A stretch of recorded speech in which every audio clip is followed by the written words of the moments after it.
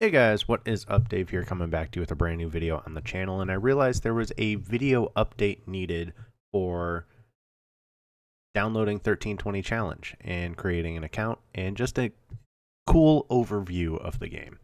So I wanted to make that video today for you guys, upload it, and you can share it around so other people can join the game and we can have some new racers. So first of all, you want to join the 1320 Challenge Discord, obviously. Easiest way to do that is in the description of all my videos, which I should have had one up. Give me 1 second. In the description of every video I make, there is a link tree link. All you have to do is click this link, and it opens you up to basically every link that has to do with me. So you'll see, obviously my YouTube, 1320 Challenge official Discord. You'll notice this is the Discord because of the icons. The Legends Discord, Lith Archive for all the Lith tech stuff. My personal Discord, and there's just a whole bunch of stuff in here. Don't bother with this, it doesn't work anymore. Anyway, so you want to join 1320 Challenge. You would click 1320 Challenge Remake. And obviously, I'm already in the Discord, so it doesn't matter. But once you're in the Discord, you do need to post at least once in, where's the section? Introductions. I believe you have to post here at least once, and then it adds you to the Racers role, and you can interact with the rest of the Discord. Since I've been in this Discord since before this change, I didn't have to do that. But I don't have multi-factor on my account on this, so whatever. What you'll notice is there's like a welcome, there's the rules for the Discord, game news, and development information as far as what's going on for development from Espionage's side of things. What you want, if you want to get on and start playing, is getting started. So there's two versions you see here. There's FP7 and FP32. What's the difference? FP7 is for computers that don't have dedicated graphics cards. So if you're not a gaming computer or a gaming laptop, you don't want you want FP7. I'm sorry. That's the version you want. If you are like me and you have a graphics card and a gaming computer, you probably want to use FP32, but it doesn't hurt to try both because you never know which one's actually going to work better with your computer, because we've realized that Adobe Flash being so old, trying to run it on today's computers, it just gets all sorts of confused. But in my case, I'm downloading FP32. So click continue to download. If you're on Google Chrome, it's going to flag this as a virus. If you're on Firefox, it might not. If you have antivirus on your computer, it might. It's because when we create these Flash players with the game embedded into the exe, that's kind of the definition of what's known as a Trojan. A Trojan on a computer, by definition, is basically taking one file type and another file type and smashing them together and making one file. These are completely safe. Don't worry. We're not out here to hurt you. What you then want to do is just open it up. You can minimize. And just drag and drop it somewhere. You can put it on your desktop. I'm throwing it in this folder for temporary, whatever. You just want to put it somewhere. We're not done with the Discord yet, though. So, I'm not used to having it open like this. So, once you have everything done there, you want to open up the game. So, open up the game. You might get a prompt that says yes or no. Do you want to open it? No biggie. So we're going to click here and you select your Civic. Make this full screen here. And you can choose whatever color you want right here. Select vehicle. Okay, okay. Clear, concise, super simple terms of use.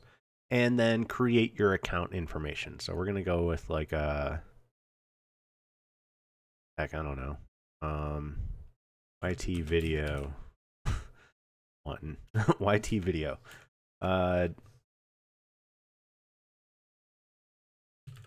Keep in mind, this game was made a long time ago. So if you are a different gender here, we don't really have the ability right now to like remove it. So just deal with it, I guess. And email, you can really put anything.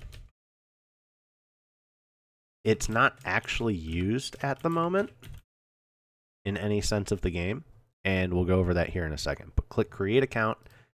It'll tell you if there's an error. whatever. As you can see, you want to go to the Discord and direct message the system bot with /verifyracer username and password. So we're going to do that real quick.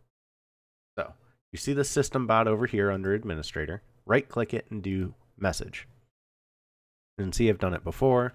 You just do /verify. If I could spell. And then you put in the name, YT video, and the password. Password for this account. Someone's going to steal it. I don't care. There you go. And that's your activation code. So you can copy this. You can't Control V in Adobe Flash. It's really stupid, but you can right click paste. Click activate account. Your account is activated. That simple. So the 1320 challenge. Yeah. Yada, yada, yada. There you go. You are now into the game. So you can see these are, let's go over the actual game layout here. This is the leaderboard for people with most wins and losses and like best percentages and stuff. Top racers, basically top teams, and then fastest cars. As you can see, the Nitto stock car is kind of reigning supreme today, but sometimes the TFD is up there as well. You can even go through and see like specific cars. I'm number 5. Anyway, let's go over a few other things. So there's challenge info. This is going to be your incoming online races from other players because this is kind of a turn-based game. This is going to be your outgoing. So you sent a race to somebody else. Garage, self-explanatory. This is where all your cars are kept. Modifications are listed here once you have stuff installed. Tuning is done here with like gear ratios, boost controller, and suspension. Boost controller only works with turbocharged cars. Paint shop is here. Forgot this version's broken, but it will be fixed in the future. You can do, you know, all your stuff. You can do your numbers. You do need $750 to paint your vehicle. Drop shadow on the number if you want. And then maintenance. There is a glitch in the game at the moment. Run your oil life all the way down to 0 or 1% and you will never get engine damage. Anyway, let's go to we're going to skip racetrack until the end here. Part shop. This is where you get all your parts, your wheels, your tires, your suspension, nitrous, intake.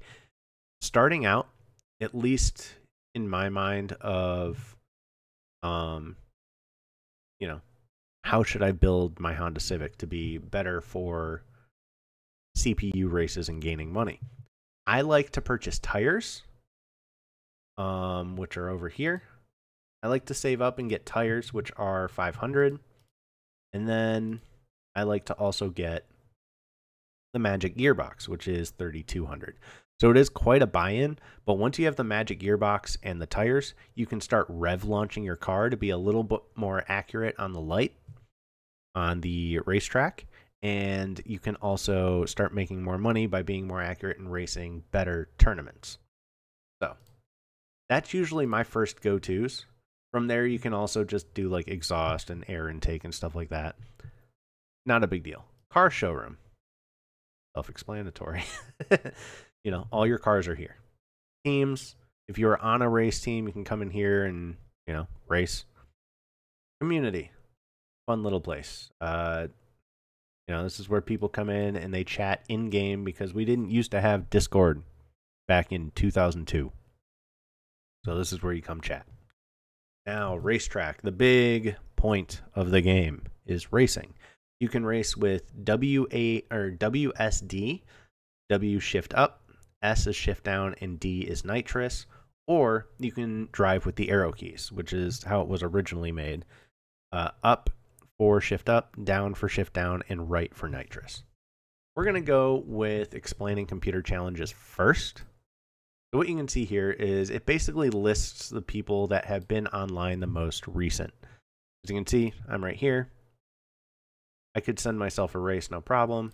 You know, I'd click Mopar. Ooh, loud. You know, I can send head-to-head or bracket. Now let me explain. Let me just do this from the beginning. So first of all, make sure your oil life is good, your engine damage is good. If you have nitrous installed on the car, it's right here, and it'll tell you if it's full or not. Click OK. Bracket racing and head-to-head racing. Very different types of racing. Bracket racing will make it fair if your car is faster versus somebody else's or vice versa. We have kind of an in-community thing. It's called head-to-bracket, which is where you use a head-to-head car versus another head-to-head car. So it'd be like RSX versus Dodge Viper. The RSX would put in their fastest time of like 7.699. That's their dial-in, their bracket ET. You want to get as close to your bracket ET dial-in as possible with your vehicle. Or you can do heads up and just, cars that run identical, you can race them together. So we're going to do bracket here. I don't know what this car runs, so 15.5 is what I'm going to put.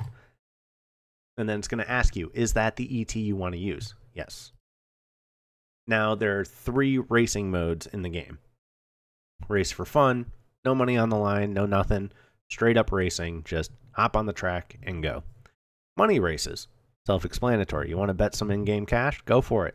Pink slip races. This is something a lot of games today are missing, is pink slip racing. Pink slip racing allows you to put up your car as a bet versus somebody else's car for a bet. Whoever wins gets the other person's car. It's awesome. We're going to go with race for fun because I ain't got no money.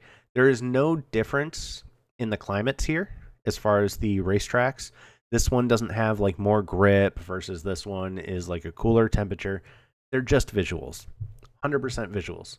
And then the lane choice, you can pick whichever lane you want to be in. I always like being in lane 1. And if you want to send a short message to the person you're sending a race to, be like, this is going to be easy. If you want to trigger people in this community, after you beat them, send them a message that says easy. Click start race, and you're on the racetrack. Look at that. So now we have our graphics settings. Sound effects on or off doesn't do anything anymore. We took that out because it was having some bugs with the game. You can turn on and off the crowd, the asphalt, center dividers, background, vehicle animations. Realistically, with today's computers, it doesn't matter. People will try to tell you it does. It doesn't. So let's talk about controls. Obviously, you see your boost. If you have nitrous installed, it's right here. Here's your RPM gauge, your mile per hour gauge, your brake button, your throttle slider, and your clutch feather. So if you go all the way soft, it'll make it easier to rev launch, but there's a little bit more of a gap of time between your shifts, it seems like. If you go here, it's the best of both worlds. If you go harsh, you are more likely to spin your tires off the line, basically, once you're in a head-to-head setting. I always like, on stock cars, going soft and then just racing from there. I put in a dial-in of 15.5, so we're going to use the up arrow to shift into first, slide up just a little bit, and the way I always stop is I just slam it into reverse. It's so much easier than having to click the brake pedal. Like, it's been so long that I didn't even know there's brake lights. Wow. Anyway. And you want to line up wherever you want to line up. Now, in a stock Civic, you kind of want to launch off the line around the second light. There are beeps for the lights, which, since I have sound off at the moment, you're not going to hear it. Second light, like right after you hear the beep, is when you basically want to launch, and you'll get like a 0.55. But as you can see, we finished the race. Wow, this thing is slow. But there we go. So, how do I make money to make my car better? Computer racing. Go amateur league. You can do either single races just to get used to the car or tournaments. Let's go tournament because I've been playing this game for a while. Put in your dial in. We just learned I run 16.8. You can go, okay, click here. And we're up against our first AI racer. So we're simply going to just hold the mouse button. I forgot. I'm so used to my cars on my main account. Granted, on the beginner tournaments, this might still be fine because my dial-in's going to be so close. I'm not sure. Yeah, I still won. So, oh, okay. Sometimes it bugs and that blue screen stays there forever. You just have to close the game and reopen it. Okay, next race. And like I showed, it doesn't really change anything. I'm going to try medium and see if it makes it a slight bit faster here. Just hold the mouse button, hold the gas pedal down, and I fouled. So I was kind of actually hoping to lose a race in this video because I wanted to show you guys a little bit of a thing that happens with computer races when you lose a race. The try again button comes up, and it's not actually supposed to. So as you can see, exit competition or try again. You can click the try again and try again, but you're not going to get the tournament money. It's kind of a bug that this shows up. It's not supposed to. You just need to exit competition, go back in, and start the tournament over, and that's the best way to do it. But let's go back in. I'm going to go higher. I'm going to go harsh. And we're going to hope. I don't have the beeps right now, so it's actually really hard for me to race. I'll win this, though, because if you get, as long as you get like a 0.6 and you're within like 0.1 of your dial-in, you're probably going to win the race. So we're going to let this run. And 16,902. So it does seem faster if I do clutch down on this car, actually. Interesting piece of information there. All right, next race here. I don't think on stock tires you can rev your engine at all and launch. Ooh, that was a good reaction time compared to what I normally get on stock vehicles because I'm not used to racing them. I'll log into my main before the end of this video and show you guys what head-to-head racing is like with full maxed out cars. There we go. But I want to finish the tournament so you guys can see what a full tournament is. Obviously, this is the slowest way to go through a tournament is, you know, sit here and run a completely stock car. 709, I'll be fine. They had a nearly 1 second reaction time. So, unlike the original game as well, the AI, ET, and RT, so estimated time and reaction time, is randomized with every race. So they will not run this over and over. The original game, they just had a set time and they would just run it every race. Get trophy, $1,000. We made money. If you go to the part shop, you'll see I have $1,800 because I won one race and then failed out. But I don't want to get tires on my car. $500, good money well spent, and I'll show you guys what parts installed on a vehicle looks like. As you can see, here they are. You don't have to install them. It installs them at the part shop. But a little bit of a tip for the moment, there is a glitch with weight of vehicles and forced induction on vehicles. If you want to change something that's going to change your weight, which is wheels, that's it. Or if you want to change your forced induction from supercharged to turbocharged, I recommend uninstalling the whole system. And I'll show you this when I log into my main account. And then relogging. Basically close the game, reopen it, log back in. Because there's a glitch where the server doesn't like to update the variables for some reason. We're still working on it, trying to figure out why. It doesn't update the vehicles for your weight or your horsepower, and it'll think you're faster than you are. So, anyway, we got tires installed. This is awesome. Let me log into my main account, and I'll show you guys, head-to-head racing. All right, we in here. So, head-to-head racing. I got a whole bunch of cars. Now, depending on when you see this video, you might see, these wheels on cars, these orange wheels or these gold wheels. These are limited edition cars. We're going to do limited edition stuff once in a while for like different holidays and stuff like that, where you can basically find limited edition items in the shop. So these are like the autumn wheels, and the little graphic wrap on the back here with the teeth was a Halloween thing. These are what's known as trophy wheels. These can basically be earned by a sanctioned tournament that we run on the Discord through the game. We're still trying to iron out the bugs and figure out how exactly we're going to give these out. But eventually you'll see tournaments and stuff like that be posted on the Discord, and you can earn wheels that way. Also, if you are a Photoshop god and you want to make content for the game that the community can vote on if they want to add it to the game or not, feel free to hit me up on the Discord. I'm TechX on the Discord, obviously. Hit me up with your designs. We can potentially throw it in the game and actually have it be an official, piece of content in the game. That's how a lot of these wheels came to be. I made these wheels. I converted them from a different game. Somebody else made these wheels. A guy on the Discord named 4EN. He also made these wheels. There's a whole bunch of other people that are submitting wheels now as well. As you can see, like in the part shop, they're separate. Sometimes they bug. I know they're not there. but you can see that you can buy them. So these will probably go away here in a week or two, is what I'm thinking. But as you can see, there's my race I sent myself. So we're going to race it real quick.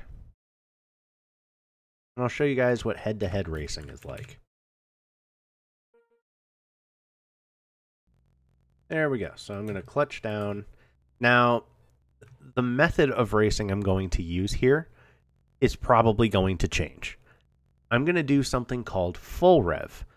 Full rev is a very controversial thing in the community. Some people think you shouldn't be able to full rev. Some people think you should be able to full rev.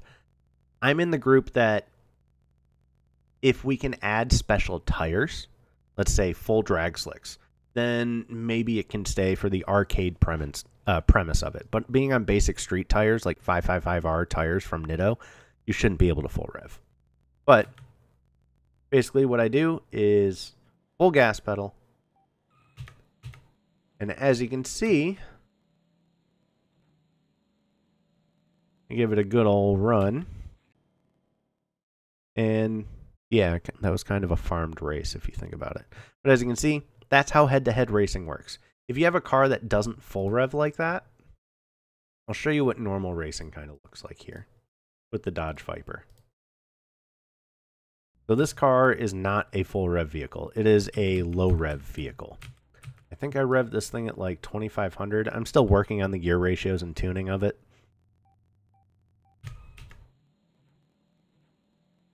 There we go. Not terrible. It's probably one of my better races. I need a lot of practice on the Dodge Viper. But that's what I mean by like realistic rev. Is we'll probably have every car, we'll have, you know, added grip from the 555R tires be like 3 to 4K at most for most cars. And then any other, if you get the full drag slicks is what I'm hoping to add, you will be able to rev a little bit higher. But that's head-to-head racing. Let me show you what gear ratios look like. I don't want to leak any ratios I'm not supposed to leak. So we'll go with the Mopar. Gear ratios. This is exactly how they look. Back in the old days, you had to use buttons. Oh, the down button's broken for me. That's interesting. Anyway. You used to use the buttons for going up and down. As you can see, there is a minimum for every gear. Oh, that's why I can't go down. These are my old bracket ratios that I just haven't changed yet. Normally, first gear, you can't go below 2.0. Second gear, you can't go below 1.35. Third, you can't go below 1. Fourth, you can't go below 0.5, 0.5, 0.5, 2.0. So you can actually type in these too. So you can do like 1.5 to 5. You can type in these boxes now. That was one of the changes we made to make it a lot easier for people to share ratios and setups. But as you can see, also modifications. Let's go to a fully modified car. You know, exhaust, forced induction, intake, everything is listed here, which is a really nice system to have. You can even see I've done like different wheels on this car. But like I was saying, if you want to swap wheels, uninstall your wheels, log out, and then log back in, and then install the other wheels you wanted to install. There's just a little bug on the server side that'll be fixed in the future, and it'll fix that. Same with forced induction. Let's say I had a turbocharged setup I wanted to throw on this Dodge Viper. I would uninstall the supercharger and the big pulley, log out, log back in, and install my turbo setup. But realistically, that's all you need to really worry about in this game right now.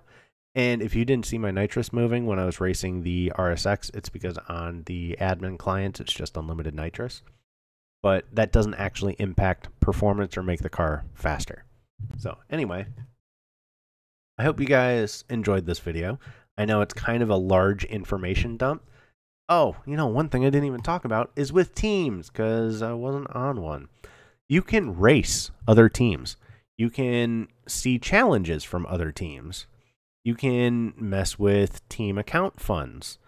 There's a whole bunch of stuff you can do, and it's a lot of fun. Team racing is something that'll be added in a little bit, but I hope you guys enjoyed the video. Peace out.